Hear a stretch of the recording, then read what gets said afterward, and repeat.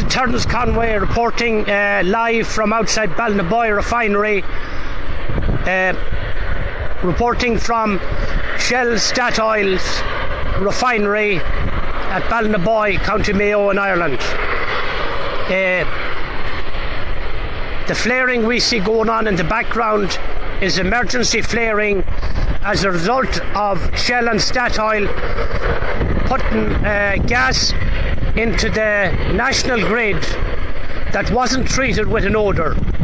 As a result, there's a serious danger to people in towns all over Mayo, Galway, possibly further afield.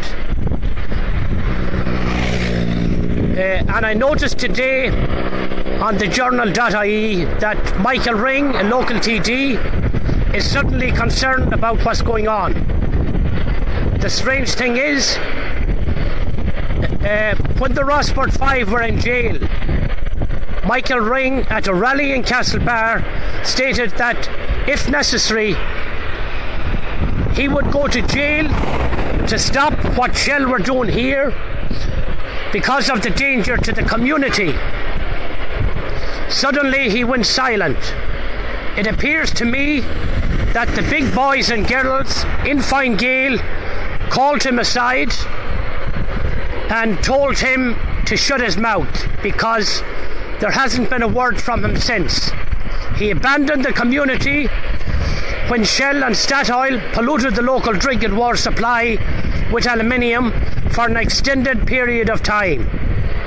He abandoned the community when the Gardaí kicked and battered men, women and children.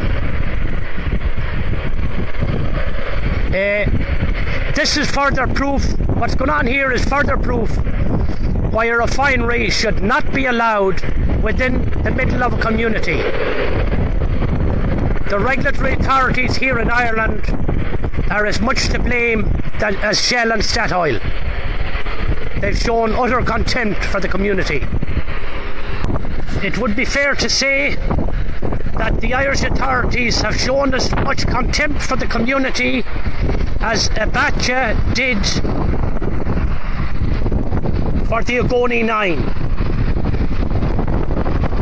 and the people of Ogoniland in Nigeria.